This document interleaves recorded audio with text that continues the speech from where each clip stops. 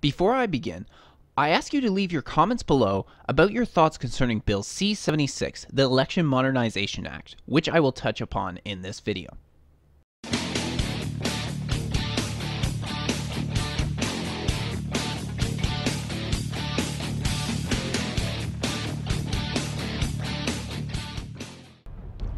In part 1 of my series Foreign Money, we saw how billionaire Americans were financing a large number of environmental groups in Canada to engage in the tar sands campaign to destroy the Albertan oil revenue while they invested and got even richer on American oil companies.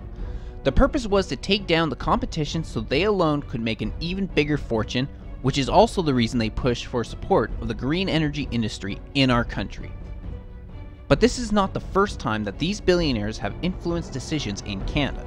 They have done it in the past, and they are doing so today, and they will do it again in the future. We turn our attention to Leadnow, a political activist organization that describes itself as Leadnow organizes campaigns that build and defend a just, sustainable, and equitable Canada. Their campaigns have actively been undermining our democracy, not improving it. They are another organization that has taken money from the Tides Foundation. Tides, during the 2015 election year, donated $1.5 million to Canadian third parties. So who is Leadnow? Who started this organization? The group started in 2010, and the two co-founders are Jamie Biggar and Adam Sheletsky. Biggar is only one of the two who currently sits on the board of directors. Since then, Jamie Biggar has gone on to serve the board of directors for the World Wildlife Fund, who also receives grant money from the Tides Foundation from 2007 and 2012. This is not the full story, however. One of Leadnow's founding advisors is Ben Branzel. Branzel, before he came on to help set up Leadnow, was involved with Citizens Engagement Laboratories in the position of Director of Strategic Incubation, was former Director of New Media for Barack Obama. Branzel is also connected to MoveOn.org, where he serves as Advocacy Director from 2004 to 2006. MoveOn.org has been connected to Leadnow, having worked on a number of campaigns together. Let's look at Citizen Engagement Laboratories. CEL, which is its acronym, began in 2008, has played a role in the tar sands campaign, which began in 2008, the same year as CEL. CEL is funded by the Tides Foundation. In 2011, Branzel came to Canada to help establish Leadnow. In my last video of the series, I referred on several occasions to Vivian Krause, who has spent the last 10 years or so following the foreign money flowing into the environmental movement and political activist organizations. On June 6, 2018, she appeared before the Standing Committee on Procedure and House Affairs on Parliament Hill. In this meeting, she singled out Citizens Engagement Laboratories specifically as one of the main influencers on our elections. I have clipped and edited the audio from that meeting to the most relevant parts. So as you may be aware from some of the articles that I've written, there was a significant extent to which non-Canadian influence had an impact in the 2015 federal election in our country. I've reported this on extensively to Canada Elections, but what I would just sum up for you briefly is that there are at least 3 US-based organizations that have claimed credit for having had a significant influence in the 2015 federal election. 2 of these are Corporate Ethics International, based in San Francisco, and the Citizen Engagement Laboratory, based in Oakland, California. How do we know that these American organizations influenced the outcome of the 2015 federal elections? Well, we know this because they've told us in writing. I'll cite one example. In the 2015 annual report of the Online Progressive Engagement Laboratory, that's part of the Citizen Engagement Laboratory, its executive director writes, and I quote, that he writes, referring to the year 2015, "We ended the year with a Canadian campaign that moved the needle during the national election, contributing greatly to the ousting of the Conservative Harper government." That's a written statement by the executive director of a non-Canadian organization. So how did they do that? Well, the Citizen Engagement Laboratory has a project called the Online Progressive Engagement Network, OPEN for short. And it had a program called Strategic Incubation. And that program helped to create, launch, and back behind the scenes a Canadian based organization called Leadnow, based in Vancouver.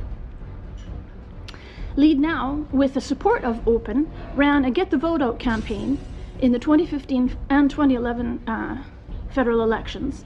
In the 2015 federal election in particular, they ran a campaign that targeted Conservative incumbents in 29 ridings.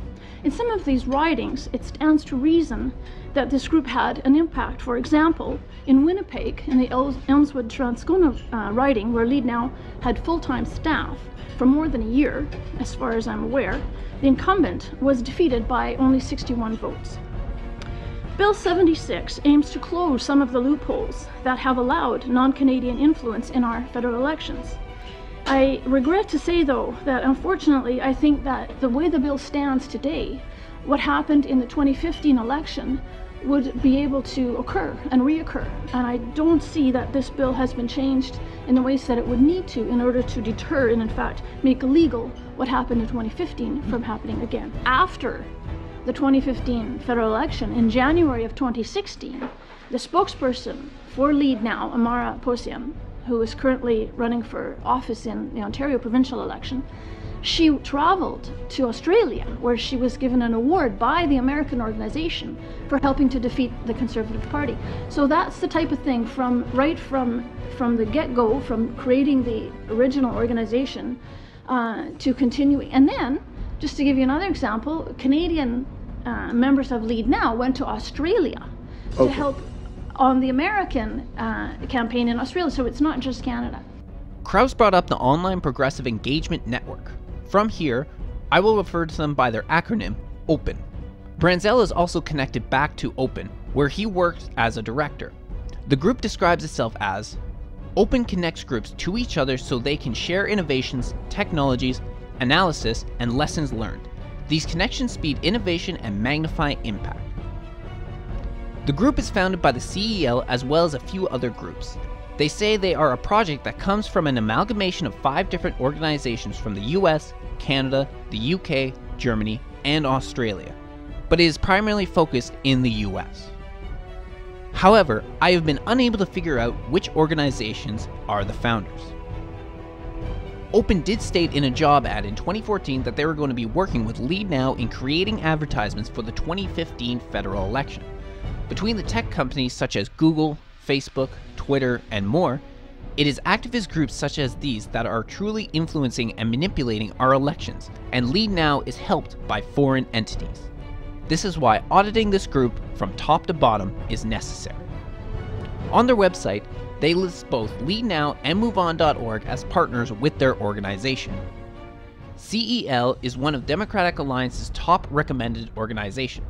The Democratic Alliance is connected back to the Center for American Progress, a group founded by Democrat John Podesta, linking them back to the Democratic Party.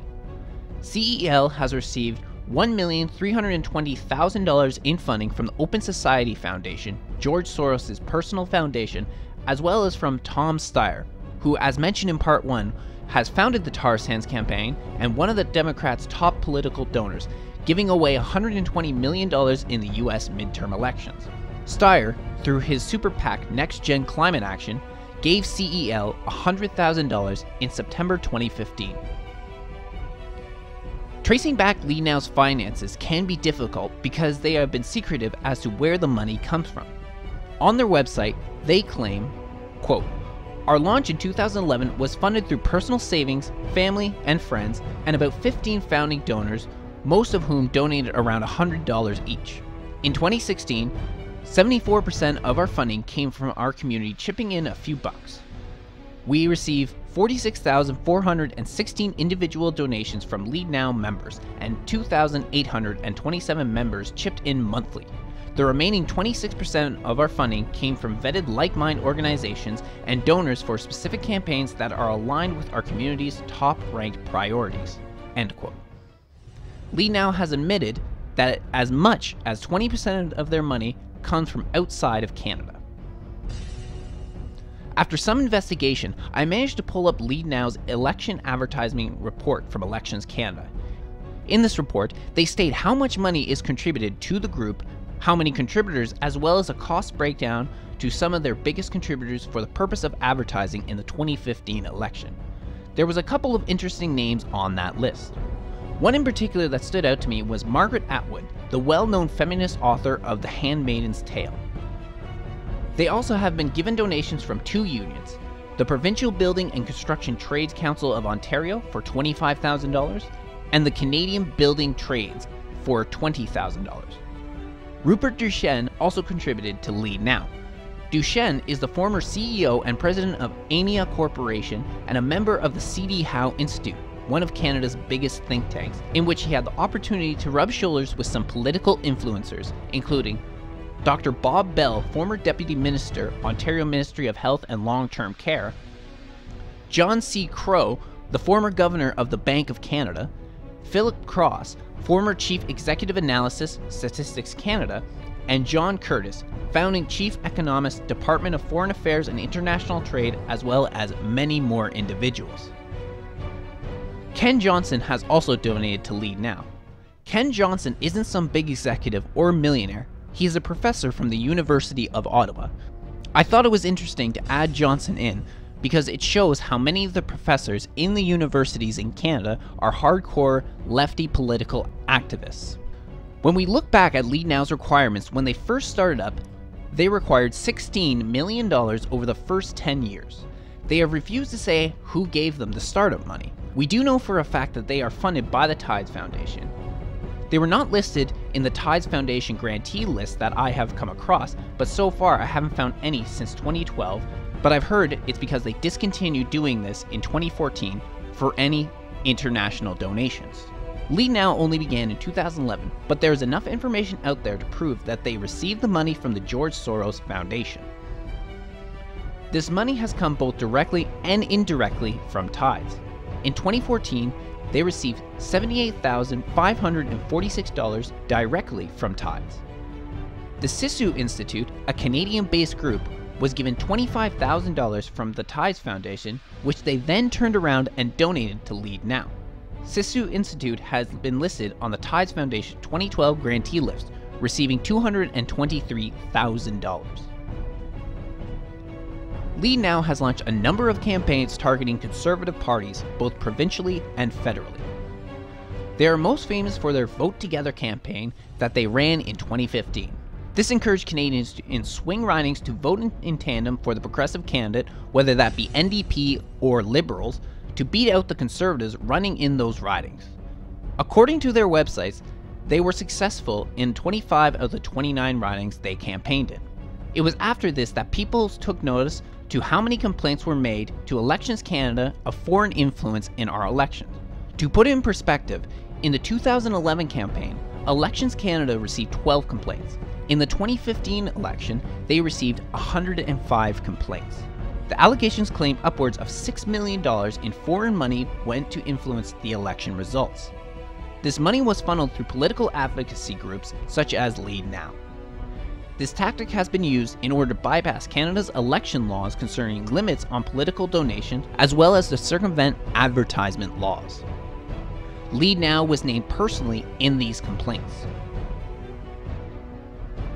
This campaign was not a popular one amongst most people, even amongst their left-wing parties. Many saw it as an undermine of the electoral process. This anti-Harper Vote Together campaign was criticized by the Canadian Union of Public Employees, CUPE, the federal New Democratic Party, and the Green Party leader Elizabeth May. Leadnow considers themselves a progressive movement, so to receive criticism from both the NDP and the Greens must hurt. Due to these complaints, an investigation was launched into Leadnow to see if they had broken any rules concerning the foreign funds they received being contributed to the 2015 election. In July 2018, the Office of the Commissioner of Canada's Elections announced that they had found no evidence of the Elections Act being breached by Leadnow. This information didn't come out until late October 2018. The real problem here is the rules that are allowed under the Elections Canada concerning third parties. We need a change to the rules governing third parties. As it stands, third parties can receive unlimited funds from foreign donations as long as these donations are received 6 months before the election writ is dropped. The law also states that they cannot use these foreign donations for election advertisement. This has even been stated by Yves Cote, the Commissioner of Canada Elections. One of the issues with the way that the law is structured is it is nearly impossible to tell whether these foreign funds are being used to influence our elections. So long as the third parties stay within the spending limit, then they are in the clear.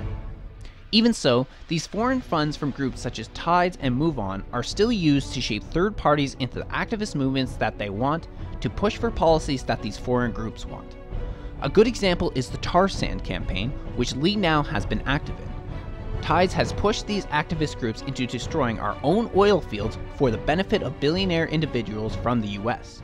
This same thought process can be applied to politics.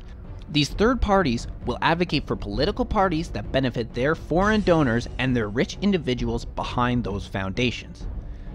If we look at this from a business perspective, then it sheds more light on the problem. In the business world, a corporation is beholden to their customers. However, not every customer is equal. The business will always put more care into the biggest customers.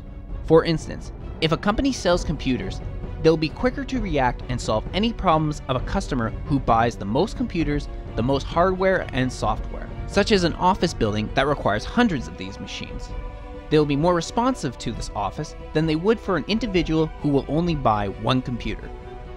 This is because the larger customer brings in the most revenue and are most likely going to keep coming back to purchase more. The same can be said for those foreign groups financing Leadnow. They are most likely the biggest single contributors to the activist group, which will in turn ensure Leadnow will address their concern and advocate for the policies that will keep these large contributors happy and their money flowing. To sum it all up, the large donations to Leadnow corrupts them from within to become the pawns of the Tides Foundation, MoveOn.org, CEL, and George Soros. They don't work for Canadian interests, they work for Soros's interests. The other problem is that a lot of what Leadnow did during the 2015 campaign was not considered advertisement spending. Spending money on polling in different ridings is not considered advertisement spending, which means Leadnow can spend a higher amount to figure out which ridings to target. Calling electors, canvassing door to door, sending an email to someone who has donated to your group or is a member of your organization are all actions that are not considered political advertising.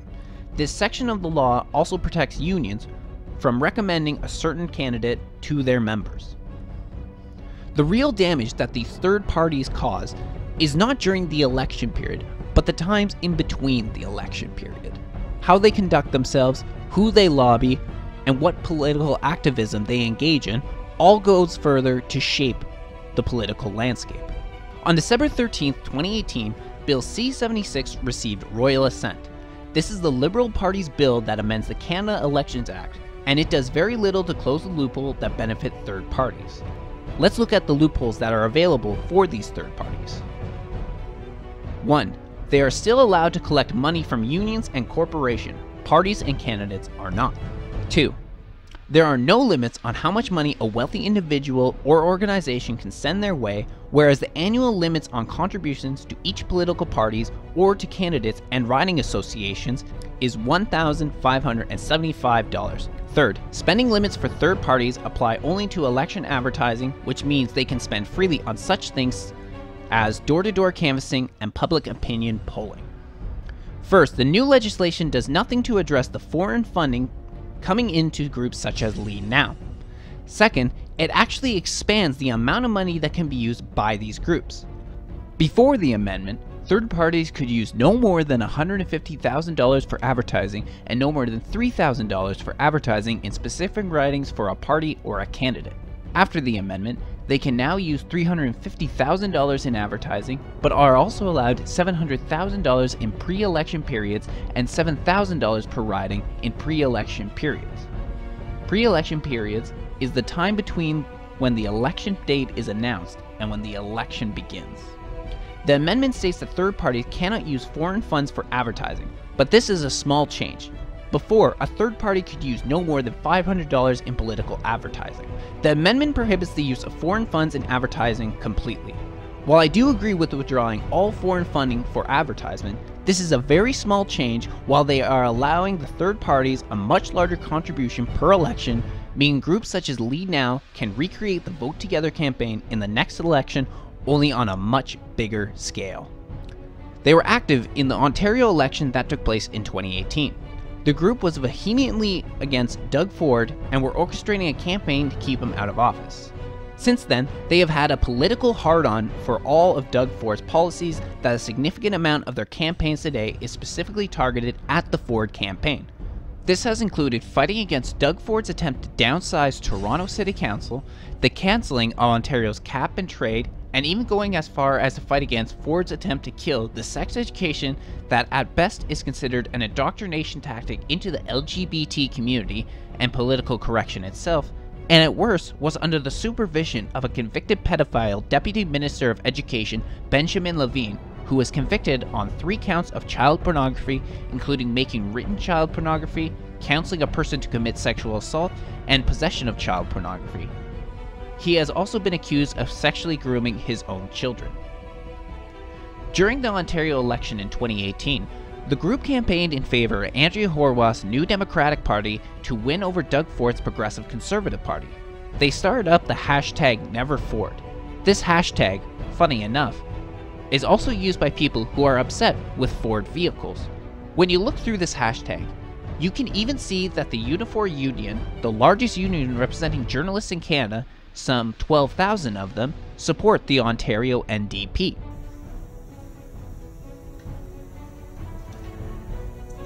You know, Doug,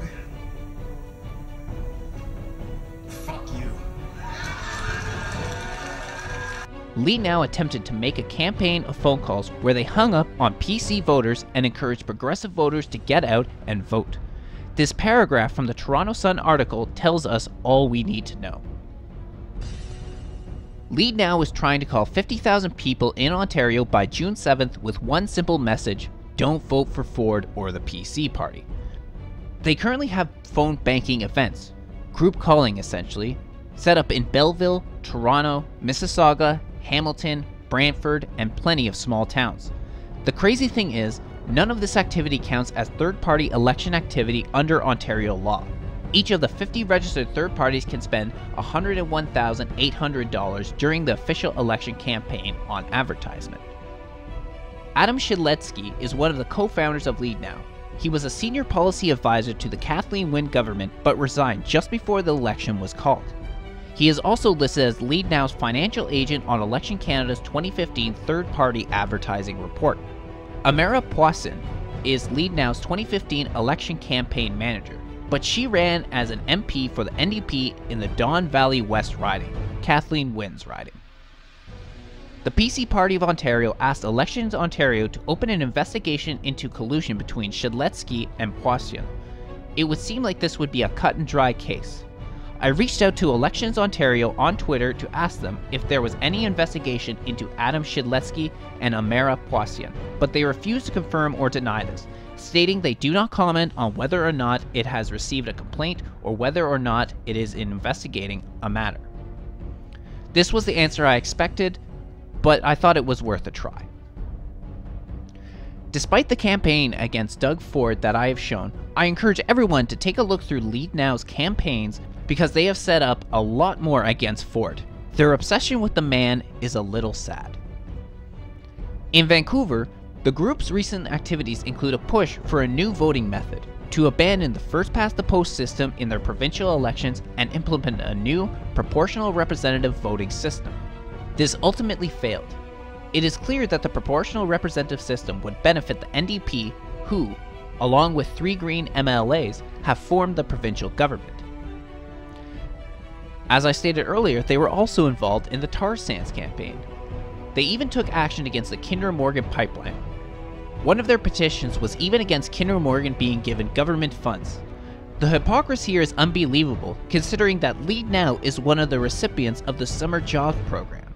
The fact that they receive foreign money for political activism apparently allows them to pass Trudeau's value test for the grants. Leadnow helped take down the Enbridge Northern Gateway pipeline. They have been fighting against the Keystone XL pipeline and were on the front lines against Kinder Morgan. My theory, which seems to be shared by someone like Vivian Krause, is that Leadnow is a proxy group of some of the progressive movements from the United States. It was established to push their agenda here in Canada. They have extremely close ties to several organizations and people who helped set up these organizations. This tactic has been very effective, as proven through the tar sands campaign and campaigns such as Vote Together. They are able to manipulate the political and social climate, but not for the betterment of our country, but for the monetary gains of these foreign entities. What is still unclear to me is whether they do this deliberately and knowingly, or whether they truly believe that they are receiving the funding from groups and individuals that support them in their cause. These third parties are used as money launderers. They receive the funding from the foreign entity, then funnel that money towards another third party who can then work for the foreign entity, but it cleans the money supply in the process by mixing that money with funds already received. It also makes it more difficult to trace this money back to the original source. The new legislation, Bill C-76, also known as the Election Modernization Act, does nothing to close this loophole. It is the Liberal Party's legislation to make it appear as if they are doing something, when in fact it does nothing, or at least very little, to prevent these problems from happening in the future, while guaranteeing that Leadnow and others have a large budget to run political advertising campaigns that we saw in 2015. Some disagree with me, saying it provides much more transparency to the political process and third parties. What do you think? Leave your comments below to let me know what your thoughts are about Bill C-76, and please like and subscribe, and, even more importantly, share this video so we can get the information out.